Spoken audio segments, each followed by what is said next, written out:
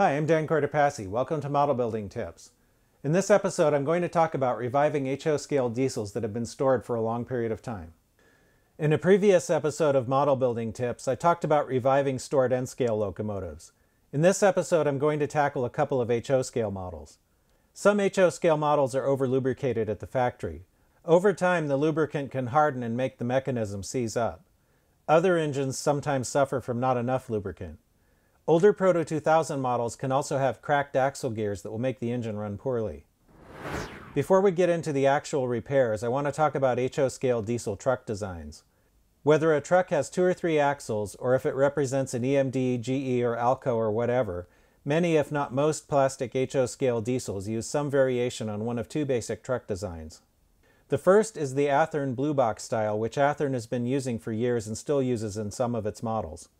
Proto 2000 also copied this design for some of its models, and there may be others. The Athearn style truck has the axle bearings on the inside of the wheels. The axle bearings hold the axles in place and are also part of the electrical path to get current from the track to the engine. On these trucks, the side frames are purely cosmetic. You can take them off and the truck will still function. It'll look weird, but it'll work. The other design is what I think of as the kato style.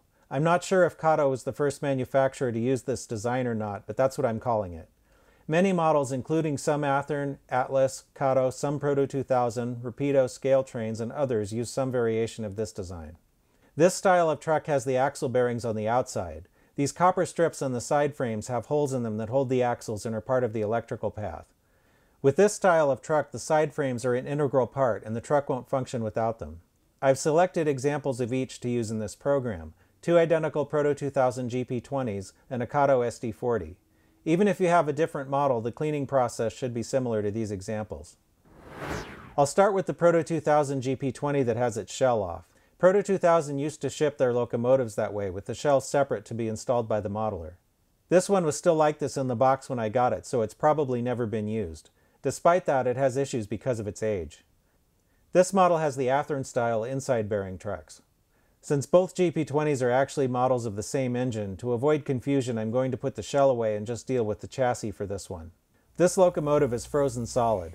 When I apply power, the motor just buzzes. If you have an engine like this, don't keep giving it throttle hoping it'll work. That'll just stress and possibly damage the motor. I can't even turn the flywheels by hand. These should spin easily. The other GP20 tries to run but makes clunking noises that sometimes cause it to run jerkily. This is a likely sign of cracked axle gears. Both problems can be fixed at the same time, so from here on I'll just use the one GP20 without the shell as my example. This thing is so old there's no DCC plug of any kind on the light board. I'll need to remove this to disassemble the model. There are 3 wire clips that need to be detached. One is for the motor and the other 2 are for the trucks. Once that's done, the whole board plus the light bulbs will come out. On the underside there are small Phillips screws at each end behind the draft gear boxes that have to come out. The fuel tank is held on with some really strong double-sided tape. I'll confess that I loosened mine before this shot. I had to work it off carefully to avoid damaging the fuel tank. You might need to dig through what's left of the tape to see them, but there are 2 brass screws that need to be loosened with a small flat-bladed screwdriver. After all that's done, the weight will separate from the chassis. Now I can remove the trucks. I'll use a small flat-bladed screwdriver to pry off the worm gear covers. Before I continue, look at the congealed lubricant on the gear. This has the consistency of putty. There's more congealed lubricant inside the worm gear covers. I'll remove the worm gears and universals. Now the motor spins easily. The problem is definitely in the gears. I'll remove the trucks. These actually roll, though not as freely as they should. The drive shaft bearings are another story. The outer one still spins, but the one behind the gear doesn't want to move at all. It's time to start cleaning. First I'll use a little isopropyl alcohol and a microbrush to clean the shaft behind the inner bearing. I'll insert a hobby knife into the gap between the bearing and the gear to wedge them apart. This can take some force, so be careful. Look at all the congealed gunk in there. I'll clean this area with more alcohol. I'll also remove the thrust washer behind the front bearing and clean it. Be careful not to lose it. The rear thrust washer is a little more difficult since it has to be cleaned in place. A hobby knife can work as a scraper. After working at it with a microbrush and alcohol for a few minutes, the bearings spin again. I'll set these parts aside for now. The old lubricant inside the gear covers also needs to be cleaned out. A small screwdriver, paper towels, and a microbrush with alcohol are all useful for this task.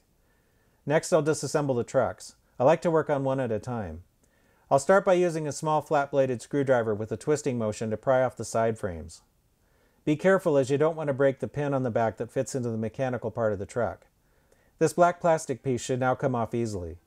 The trucks are held together by the top and bottom covers, which engage clips on the sides. A small screwdriver is useful for prying these loose. It's a good idea to clean the insides of the covers. With the covers off, the axle assemblies should fall out. The two halves of the truck frame will come apart. There's a lot of old lubricant in here as well. Before I clean that, let's look at the axles. The gears have longitudinal cracks that prevent them from gripping the wheels tightly. This one is so loose it fell out of gauge on its own. I shouldn't be able to do this, spinning one wheel while holding the other. Cracked gears make power transfer to the axles erratic and can make the engine run very badly. Thankfully, the Proto 2000 diesels that have this problem use Athearn clone trucks, meaning that Athearn replacement parts will fit. This is Athearn part 60024, loco axle drive gears.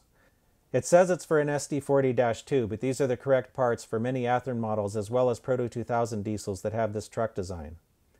If the gears are bad, the wheels should pull out easily. After discarding the old gears, I'll clean the wheels and bearings. Even if the gears in your Proto 2000 model aren't cracked yet, I'd recommend replacing them when you have the engine apart like this. It'll save having to do this job again later. The only exception would be if you know that the gears have been replaced already. Athearn gears don't usually have this issue. It can take a little force to press the new gear onto the half axles. Adjust the spacing until the wheels are engaged according to the NMRA standards gauge. There should be a slight gap between the end of the gear and the axle bearing on each side so that the bearings are free to turn. If the gear is too tight to one side, it may act like a brake and keep the bearing from spinning. Now I can turn my attention to the gearboxes. As you can see, there's quite a bit of crud in there. I'll use the same techniques to scrape, wipe, and swab the parts until they're clean. An old toothbrush also works well for this job.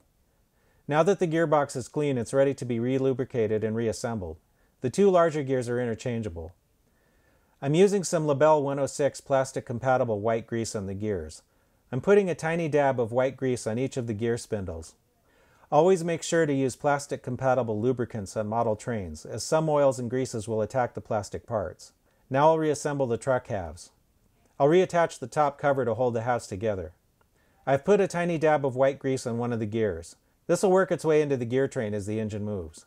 Then I can drop in the axles. The square bearings need to be rotated until they fall into the axle slots. I'll reattach the bottom cover.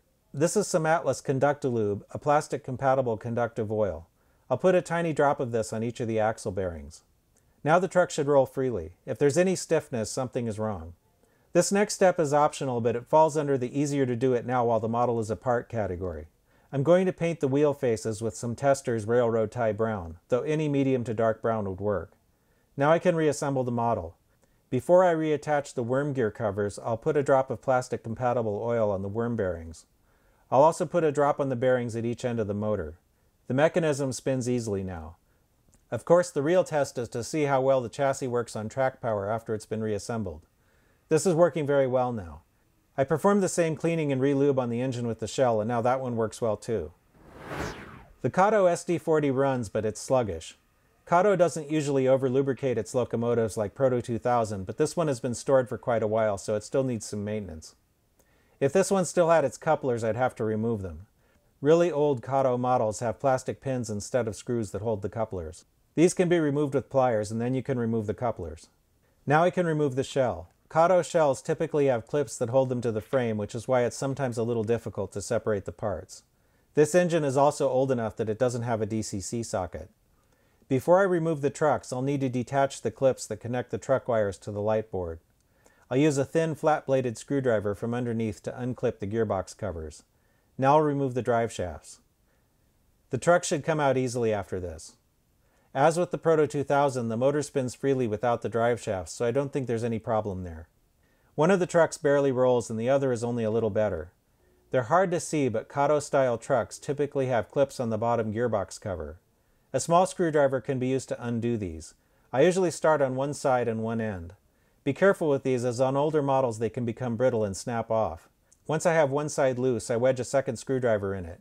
Then I can work on the other side without the first one snapping back together. I work from one end of the truck to the other. Doing this takes some patience, but eventually the bottom cover will come off. With the cover loose, the side frames will pull off. Now we can get a better look at the copper strips that hold the axles. Make sure not to bend these as it can throw the wheels out of alignment and cause derailments. I'll gently pull them off. Now the wheels should just fall out.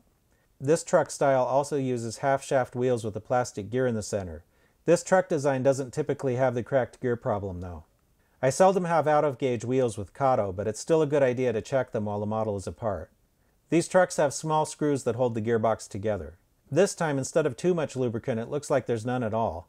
The gearboxes are completely dry. Since this is already clean, I don't need to remove any old lubricant. I'm going to put a tiny dab of white grease on one end of each gear shaft. I'll admit I was a little nervous at first because the gears fell out before I could make a note of where they go. Fortunately, in this particular truck, they're all the same except for the smaller one here. Before I put the gearbox back together, I'll put a dab of white grease on the other end of each gear shaft. It's a good idea to make sure the gears rotate freely. Since the second gearbox also looks clean, I'm going to leave it together and lubricate it in a different way. I'm using a piece of wire to put small dabs of white grease on the ends of the gear shafts. Some of the gear shaft holes are accessible from the outside. Again, this is optional, but now is a good time to paint the wheel faces. With outside bearing trucks like these, be careful to keep paint away from the axle ends. As I reassemble the trucks, I'll put a tiny drop of Congealed Lube on the ends of the axles. I'm using the lube very sparingly. I'll also put a small dab of white grease on the gears. The trucks roll much more freely now. The wheel treads look a little dirty and I got a little paint on them in a couple spots. I'll polish them with a wire brush attachment in my motor tool. I'm holding the brush at an angle so that the bristles are moving from the inside of the wheel toward the outside. That way it won't scrape any paint from the wheel faces. I'll use the toothbrush dry to get rid of some foreign material that was stuck in there. Just like with the other model, I'll put a little oil on the worm gear bearings before I finish reassembly. I'll also put a little oil on the motor bearings. The chassis runs much better now. It's quieter and the sluggishness is gone. At slow speeds, it's virtually silent. This is how a kato should run. Old diesels can still have a lot of life in them. Sometimes they just need a little bit of maintenance. If you like this video, then please like and subscribe. Stay tuned and thanks for watching.